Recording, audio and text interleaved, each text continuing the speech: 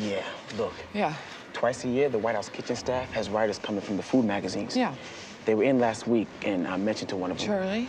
I said the president doesn't like green beans. Why? Because he doesn't. How did you say it?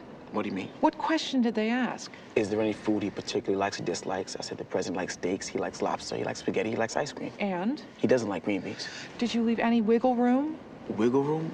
What the hell, CJ? He doesn't like green beans. We won Oregon by 10,000 votes. I don't know how many green bean farmers they have out there, but if they're 10,001, then we're screwed. CJ. This is a serious thing now. Well, I'm sorry I mouthed off the reporter, but you're out of your mind. No, Education's a serious thing. Crime, jobs, national security.